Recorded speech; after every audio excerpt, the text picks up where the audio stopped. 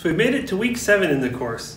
So let's quickly remind ourselves of what we've been talking about in the previous week or two, as well as where we're going to go in the course this week.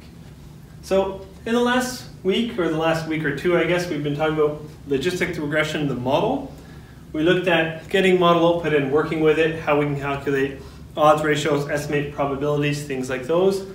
And we looked a little bit at the likelihood ratio test for comparing nested models, as well as conceptually and numerically the idea of confounding and mediation, where we're starting to work towards building a model to try and estimate the effect that smoking has on the risk of low birth weight.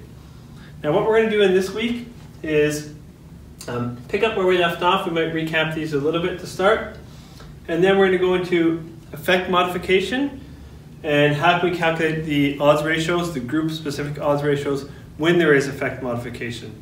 And so if we allow the effect that smoking has on low birth weight to change depending on some other variable, how can we include that in the model? And once it's in there, what does that mean for the odds ratios? And how can we calculate the group-specific odds ratios?